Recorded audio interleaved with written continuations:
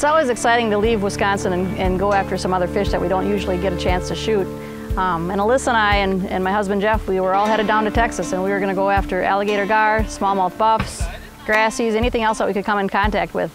Anytime we go to Texas, we always seem to hook up with Jack Thatcher of Extreme Bowfishing. He's just an excellent guy. He's a lot of fun, just a great all-around person. So we always have fun with Jack, and he always puts us on fish.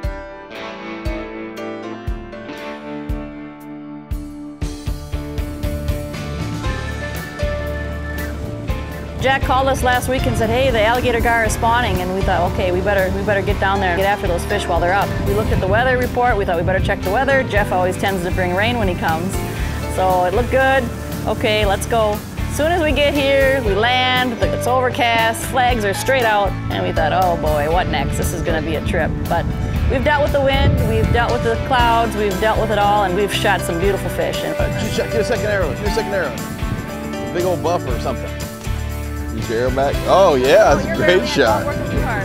Oh yeah. When we were in Wisconsin fishing for the buffs, Alyssa had that awesome shot and awesome opportunity, nice, and she blew it at that buff. And when we were in Texas, her first fish was a really nice buffalo and her personal best. So she was able to redeem herself on that trip. Biggest to date. That's a buff.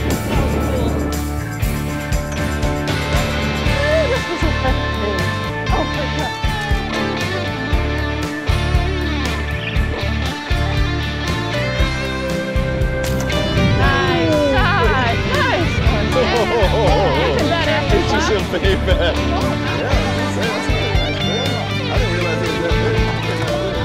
We knew we were headed to Texas to go after some smallmouth buffalo, but we also had alligator gar in mind. If we had the opportunity at a big alligator gar, we were going to take that chance. That's it. Fish on. That's it. I got it. I got it. What it is, it's not very big.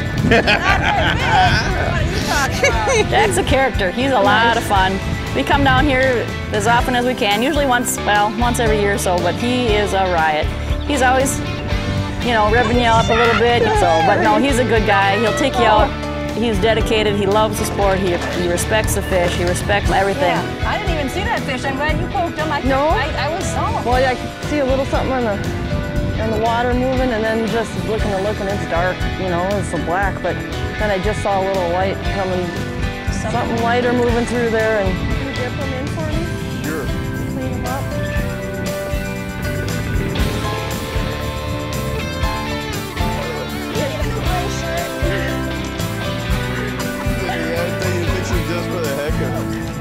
We filleted them out. You carve down, you follow the scales on the back end, you follow the scales on the front up by the gill plate, and then you start at the back with your sheet metal shears, and you go all the way up right down the back spine, and then you peel out, pick on a side, and peel it out and fillet the meat off, and it's just a solid chunk of meat. It's just nice, white, beautiful meat, and we're talking, you know, loins, almost like a loin on each side like this, solid meat. Batter them, deep fry them, and they're good to go. They're great eating fish.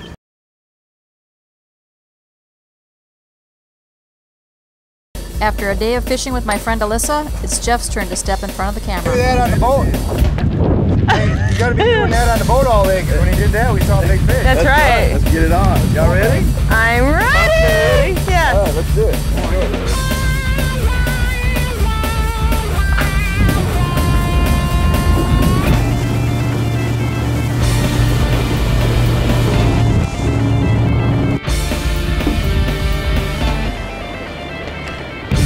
Oh, nice shot. Yep. Ooh, listen to that line run. You come to Texas because everything's bigger in Texas. Oh yeah. That is awesome. This one, Jeff. Back one. Listen, wait. Come on. Texas has a lot of brush in the water. That Texas brush is real hard to break and real strong brush, and it's something you got to pay attention to when you shoot fish again. Those fish, seems like anytime you shoot a fish near something like that, it gets wrapped up in that brush and it's hard to get them out of. Sometimes you might have to actually shoot the fish with another arrow to retrieve your arrow and retrieve your fish. Oh.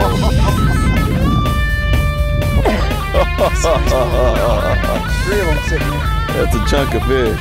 One thing you go to Texas is for the variety of fish they have to shoot. They have a lot of different species and a lot of size of all those different species. But the one main reason a lot of people go to Texas is for Gator Gar.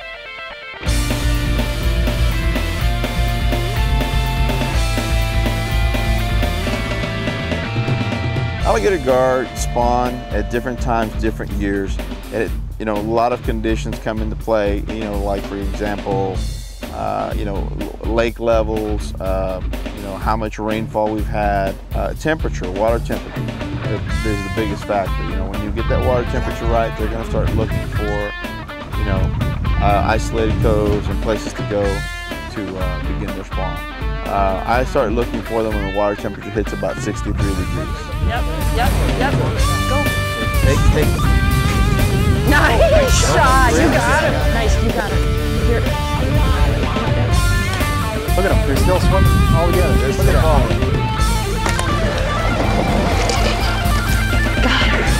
That is a nice fish. Oh, look at her go. That was awesome, man. Good job. Nice job, Joe. Way to go. That was cool. That was a long shot. That was.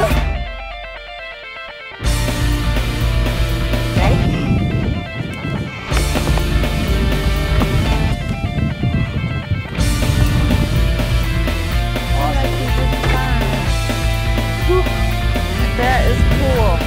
That was fun.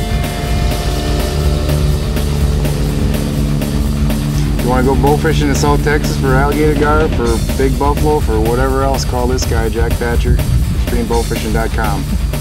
He'll put you on fish. Thanks a lot, man. You bet, bud. Thank Enjoy you. it. Good to have you aboard. My good buddy Corey Brossman from Pennsylvania, the host of Interlocks Out There, he's been bugging me for 3 years to come out there and visit with them in Delaware and chase these stingrays around. So finally, we headed 1,100 miles east to Delaware to go shoot some stingrays with Corey, and it was a blast. We had a truly incredible time. I spent time with my wife, met up with some pro staffers from South Dakota, some pro staffers from Kentucky, and man, I tell you what, we had a blast chasing those stingrays in the Delaware area. Well, we weren't even out on the water, maybe 5 minutes, and I was on the top deck, and all of a sudden Matt or Tim saw it and said, there's one over there, and it wasn't very big, but it was a southern, and I shot it right away and got it in the boat, and that was amazing. I was pretty excited. I was very nervous. My heart was racing, and adrenaline was going big time. It was awesome.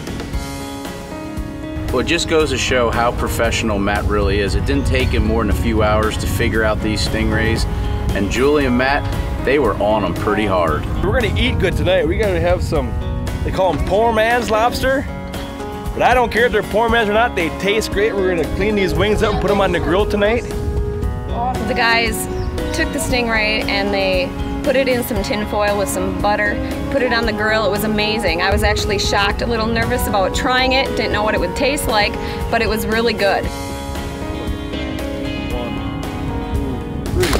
Wow, that was awesome. I saw it, man. There's like a pot of 5 of them right here in front of us. That was cool. One thing I'll always do before I bring these stingrays on the boat is reach over and pull that barb out. Woo, we got a big southern on again. We're just laying in front of us. My wife just gave me a backup shot on that big boy. This is awesome, isn't it? I know, it's unbelievable. See how awesome this is? Get out here with your wife, your loved ones. This is what I'm talking about. This is what bow fishing is all about. Awesome job, honey. Thanks. You too. It's just amazing. You women have to get out here with your boyfriends, your husbands, and families. And once you're out there and you do it, you're going to be hooked. Well, halfway through the day, the Backwoods Bloodline boys left my boat and jumped on a boat with Matthew and Julie, and they had a ball. In fact, they had one come right over a sandbar, which is really common. You just got to be at the right place at the right time, and Matthew was. Wait, we'll get close. Cheers, cheers, cheers. Good shot, Julie. Good job. Girl.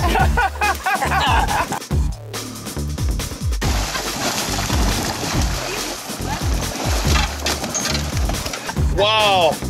How cool is that? Tim's out here on this flat. And he says, guys, there's stingrays coming across the flat. So we came over here, we chased them down, we could see the weight coming through, and we wanted this one for Julie, and she put an awesome shot to it, and Dennis, bang, put a backup shot into him. It was awesome. Nice shot, Julie. Good job, Denny. Good job. We both got it. Get it in. Yep. We have 2 in. That's a good one. Look at that stud. That's a good one there. Oh my gosh. That is a good. Oh yeah. Awesome. That was sweet.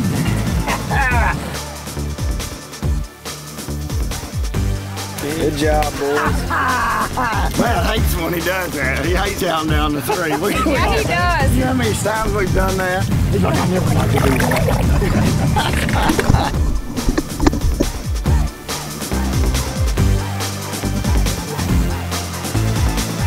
We are in Delaware, in the bay of Niki Niki Timbo, No So Rimbo, Uma Muchi, Gama Gama Gucci, and it was fast-paced action. Got my wife Julie here. I've got Ty Smith from South Dakota, his daughter Reagan Smith from South Dakota, and Ty's buddy Logan from South Dakota. They traveled 1,700 miles for this, and I think you guys got into some pretty awesome action.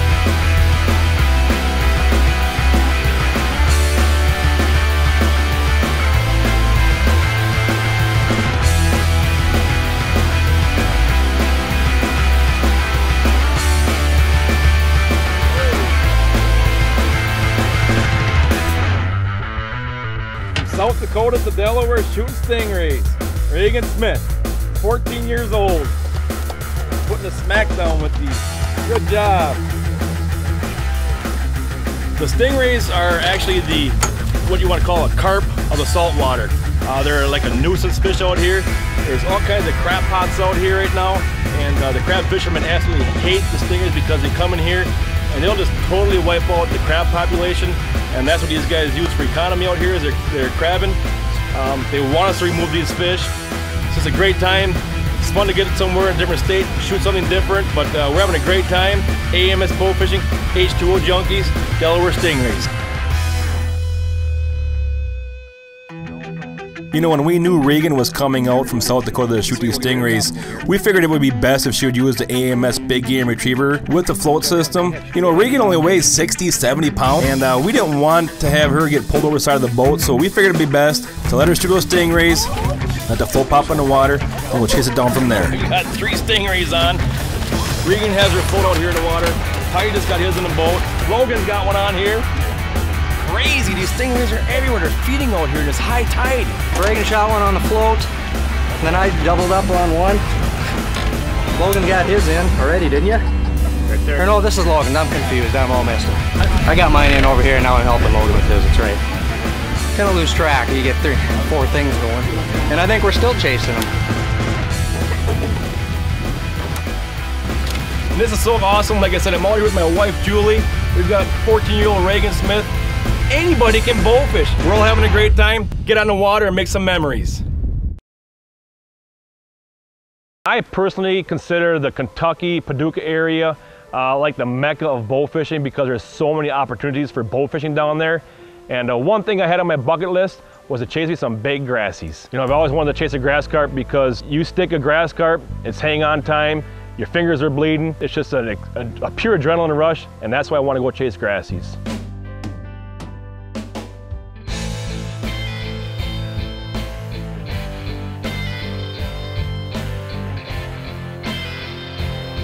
So we pull into this boat landing. It's a big bay.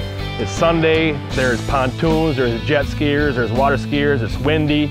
And I didn't know what to expect, so we put the boat in and we put it into the bay about 150 yards from the boat launch.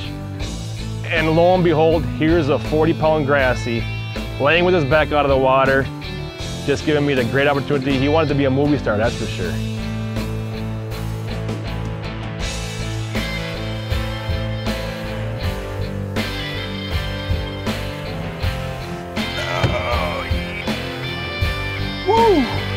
Bow fishing, you gotta love it. Big game hunting down here in Kentucky Lake. Awesome, that's why we travel 12 hours right here for big fish. during the daytime. How about that? Awesome.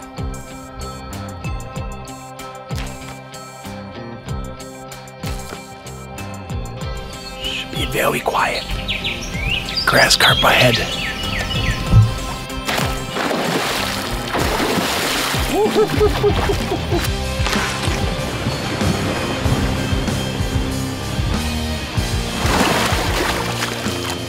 Loving it, man. Get on the water.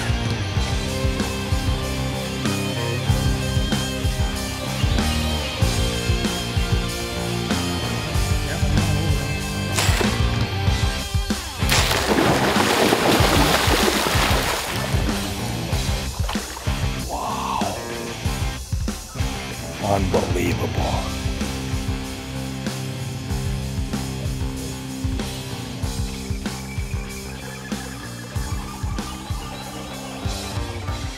You know, so we're out there in the bay and we're chasing these grasses, and we just can't believe what's going on because these grass carp are supposed to be so elusive, and we're finding 5, 6 in every bay that we get into, and we're pumped up, we're excited, we're taking pictures, we're putting them on Facebook, and my good buddy Dennis Redden, he couldn't take it anymore, so he met us at the boat landing the next day to chase some more grassies.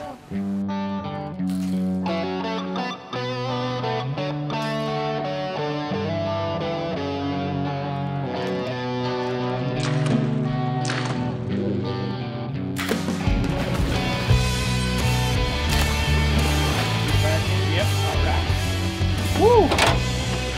That's what I'm talking about. You put a great shot on that fish, and it tore off out here, and that's why it's so important. You saw that fish take off, and you saw I got that backup shot into it. Yeah, that's very important on these big grassies. They're so powerful.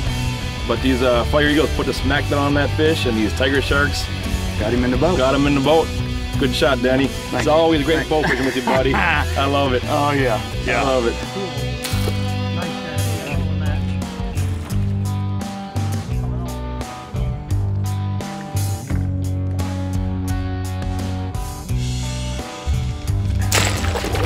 Gracie, you're not bad. Oh yeah, let him go now. He just thought he was done.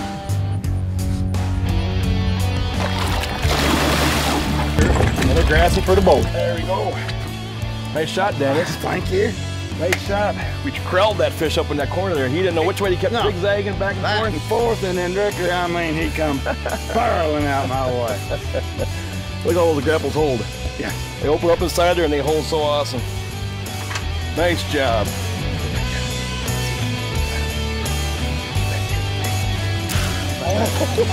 Nice shot, Dennis.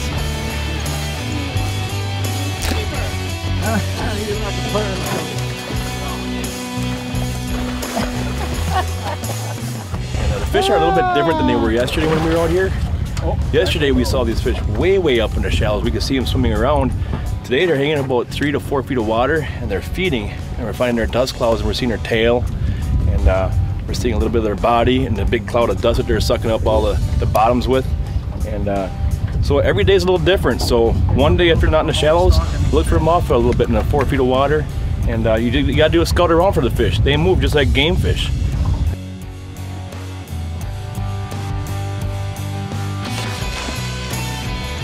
I got him. I'm on him.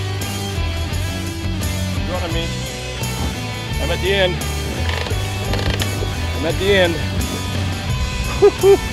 This is adrenaline right here, man. These big old fish are awesome. We're on a chase zone right now on a big grassy. He's hanging deep in this hole here. Danny's gonna get a backup shot into this big boy. And get him in the boat here. Man, that's fun. That's what bowfishing is all about right there. Big fish, great group of guys in the boat today, beautiful weather. Oh, yeah. And bowfishing, I'm telling you. Nice grass. Get out there and do some boat fishing. Well, Danny, woo! We had a blast today, didn't we? Been a good day. Anytime you can shoot fish of this size in the daytime, it's awesome. It is. It is. I'm glad that it's all worked out.